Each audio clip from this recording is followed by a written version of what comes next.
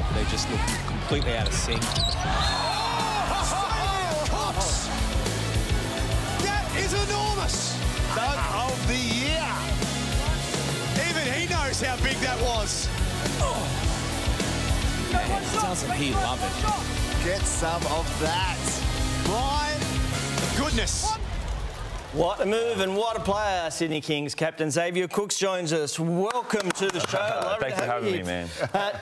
That's slam dunk on someone. It must be brilliant as somebody who, you know, vertically challenged and has a vertical leap of 5 centimetres. To get someone like Isaac Humphries, a big man, and to fly to do that. Good fun feeling? It was a great feeling. It was a one-off thing, I think, but it was a great feeling.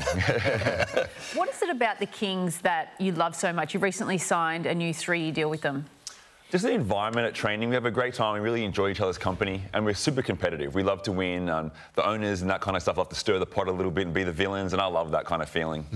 I want to get to the Kings in a minute, but there's been some news just today. You have been selected for the Boomers. Yeah, I have. Yeah, it's pretty cool. So yeah, this really is for cool. a World Cup. What's it?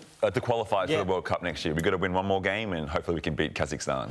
Because you've been involved before and then missed out. You had an injury which stopped your progress there. Yeah. I made the Boomers team probably 2019, I think, and then I did my meniscus in my knee, had to pull out, and then I was the reserve last year for the Olympic team, and that was great. The boys got a bronze medal. I wish I was there, but it was good for them. Absolutely. Xavier, I know you watched The Last Dance, the Michael Jordan documentary. As a young basketballer, what was the one little thing you took away that stuck with you? I mean, what a great documentary. 2 things, really. Why did they leave Luke Longley out? My guy Longest should have been in there. But Absolutely. Just Michael Jordan's mentality around leadership really stood out to me. Just he talked about a leader, someone that pushes someone when they don't want to be pushed, and that's really relevant for me right now, trying to transition to this leadership role for my team, and it's really unnatural for me, but it's kind of good insight from him. At the Sydney Kings, there's a selfless mantra, isn't there? Steph Curry, the most selfless superstar. Golden State Warriors, selfless. Selfless wins in basketball, doesn't it? Oh, for sure, 100%. And you can tell by the team last year, we didn't really care who top scored, just as long as we win the game. And even we played, 2 nights ago against Melbourne, we scored 84 points and no one scored more than 14 points, which really stands for what our team's about, just sharing the ball and everyone enjoys the party, I guess. Just talk a little bit in general on basketball in this country. It seems to have so much momentum behind it. I know the kids, because I got a kid who plays basketball, and the kids at the school, and in all the schools, and a lot of the areas, and from where I am, from the Northern Beaches, they're all playing basketball. And it's costing a fortune in basketball cards. Oh, it's a fortune. Basketball's an expensive sport. They've all got their folders, and they're buying basketball cards.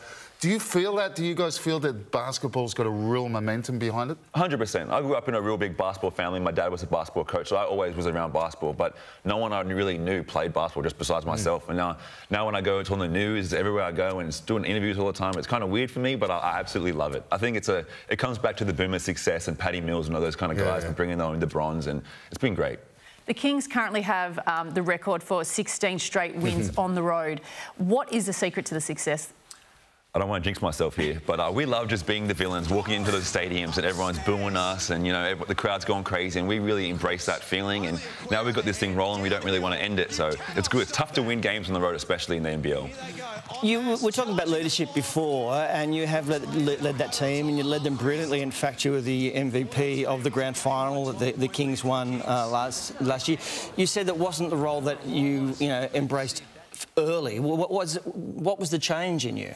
Just the team really needed a leader. I'm naturally that kind of guy that just chilled back and laid back, wants to have a lot of fun. And then the team really needed someone to stand up and be a leader on the team, and coach had to talk with me about that kind of stuff. And as the year went on, I kind of progressed, and I'm still progressing, and not a great leader, but I'm getting better every day.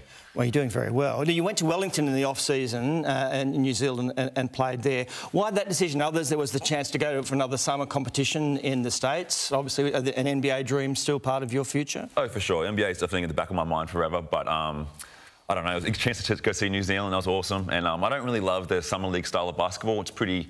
We talk about selfless basketball, and that's kind of everyone's trying out to try and get to that next step. And I don't really thrive in that settings. And then Welly was a good chance to stay in shape and play good basketball. And we had a good time over there. We didn't win, but we had a good time. So just quickly, the Boomers, when do you go in and when does that all happen? I don't exactly know. November, I think around the 7th mark or somewhere around that, but I'm just focusing on Saturday's game and they'll come up when it comes up. Yeah, Cairns you're playing, obviously. Cairns, yeah. We owe them boys one. They beat us last time at home, so we owe them boys. I love this attitude. Do you get involved in the trash talk? I mean, we love the trash talk. We got Sean Bruce for that. He's the best in the world at that, but I do get a little bit myself, yeah. It is interesting this year. There's an extra edge to the basketball coverage, isn't it? There's spicy stories in about conflict and all that. It's almost seems it's playing its part in revving up the sport. I see Matt Logue's doing a great job for the Telegraph. Yeah, Matt Logue's doing a great job. I think they're doing a good job of...